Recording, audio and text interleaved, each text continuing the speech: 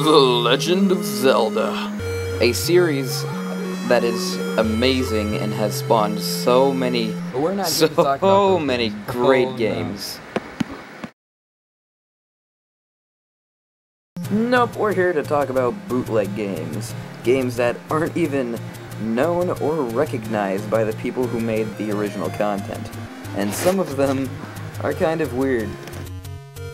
Starting with this game, which I don't think has a title, or I don't know the title, because it's in Japanese, and I don't quite know any Japanese.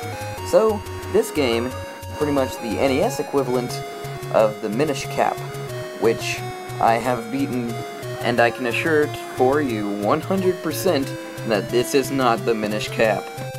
For starters, the game has a weird RPG approach, so it's more or less like a Dungeon Hunters game than a Zelda game.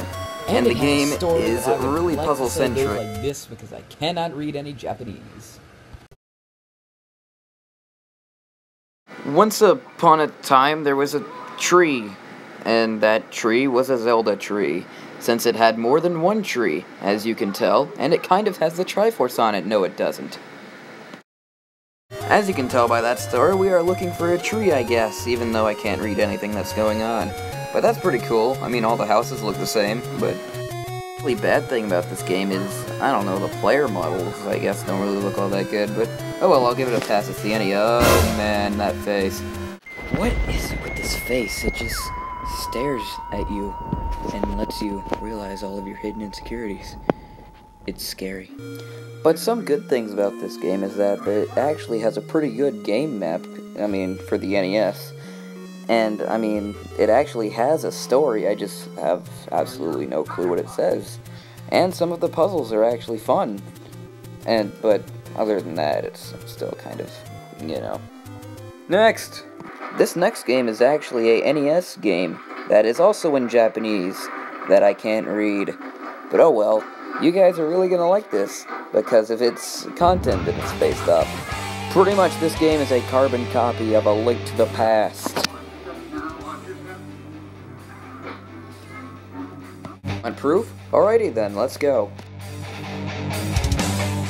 Thing, you're greeted by Zelda, and you're in your bed, and it's dark. And you enter the castle by going to the right and throwing the bush. And find your uncle, who is not purple anymore, and he dies. But not after giving you a lengthy cutscene, sort of, and then giving you a sword.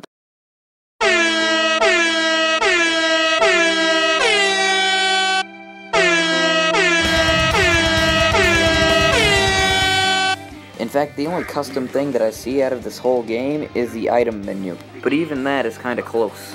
Though it is kind of cool to see what the game would have looked like if it had have come out back in the day on the NES. Enough about bootlegs, which is pretty cool. ROM hacks. Here's one that turns the entirety of Ocarina of Time into a giant Minecraft game, which is really, really cool, and you can see that a lot of work was put into this.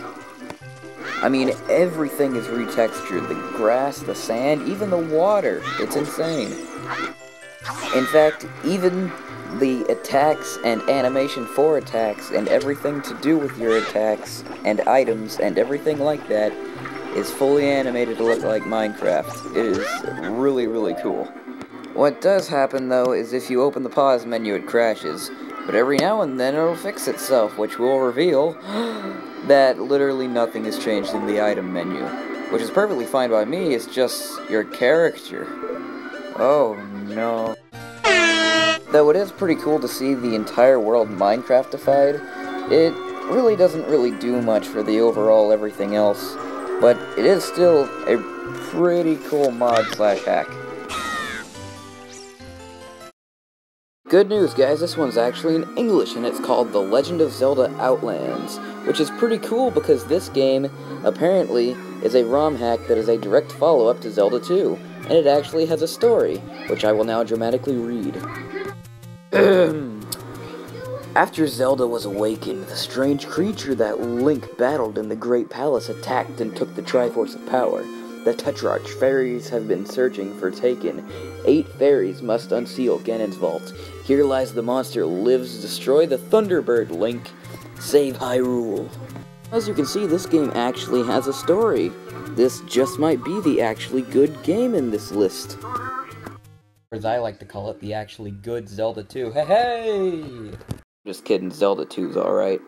But anyway, this game is sweet. It has new items, new everything. The graphics are better, the game is pretty much refurbished. Everything is new, not a single thing is used from the old one. But there is one thing that I kinda don't like about this game. During the first dungeon, if you just randomly walk around, Zelda just show up and be like, hey, it's me, found your sword, cool, bye. And even funnier, you can actually hit her, and it won't do a single thing. And I would say that this game is actually pretty difficult, and that people will die over and over and over if they play this game. But it is really fun. Another thing is the shops, because in the shops is...